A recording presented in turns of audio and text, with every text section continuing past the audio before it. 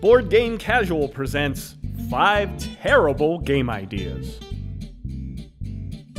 Did I say 5? Because I'm giving you 6. Kicking off the list at number 6, I guess I'm doing this in countdown order for some reason, builds on possibly the most famous modern board game franchise of all time. I bring you Settlers of Bakersfield. It's like Settlers of Catan, but the twist is that building settlements and cities are only worth half as many points, and their value continues to drop over time. And ultimately, the goal is to get out of Bakersfield as quickly as possible.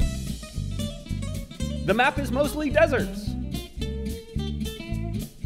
Who doesn't love engine building games? That's why I present to you Engine Builder, an engine building game about building engines. Playing a spark card becomes so rewarding when that spark can fire a cylinder, which pushes a piston that turns a crank, putting power to your transmission. Throw on a radiator and now your engine runs twice as efficiently. Adding more cylinders to your engine means more output, but it's going to require that you spend more oil to keep it from breaking down.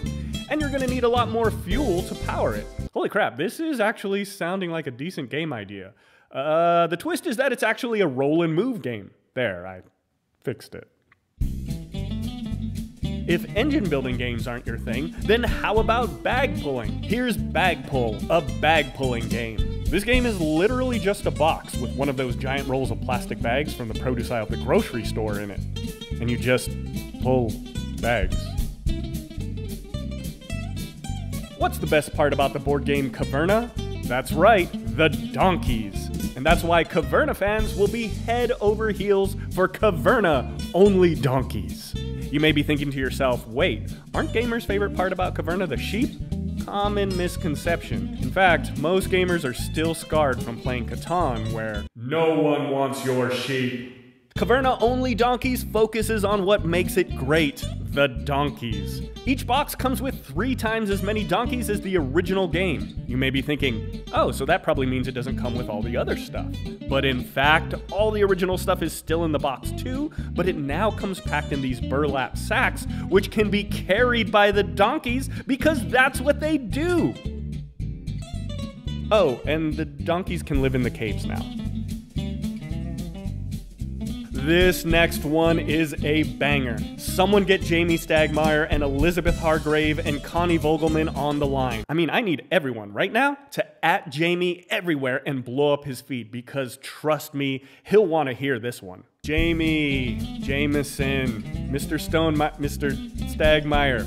Here it is, the surefire hit you've been waiting for. Worms Pan.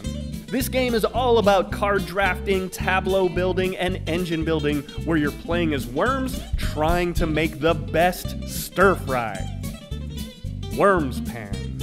Worms Pan. Worms Pan. Speaking of surefire hits, I have saved the best for last. This game idea is poised to be one of the biggest games ever, with a devout fan base singing its praises for years to come. Ladies and gentlemen, I present to you Glue Maven. This game is a fantastical, epic adventure where you're playing the role of a glue factory owner, trying to bring your adhesives to the masses and dominate the glue industry.